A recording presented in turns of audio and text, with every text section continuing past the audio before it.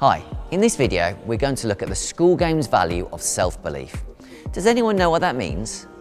Self-belief is about believing in yourself. Believe to achieve. Have self-belief and confidence to succeed and achieve your personal best. The only limits that exist are the ones in your own mind. Self-belief is trusting in your own ability. How can we demonstrate self-belief in PE and school sports? We could try a new activity or sport and be confident we can do it. Remember, to achieve your goals, you must think positively. Self-belief is about being confident and brave. How can we demonstrate self-belief in class?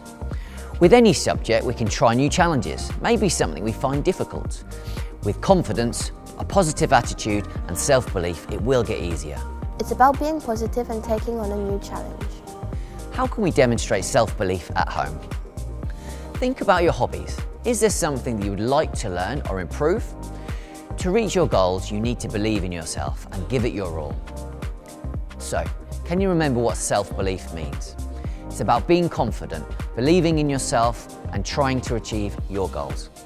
What could you do to improve your own self-belief?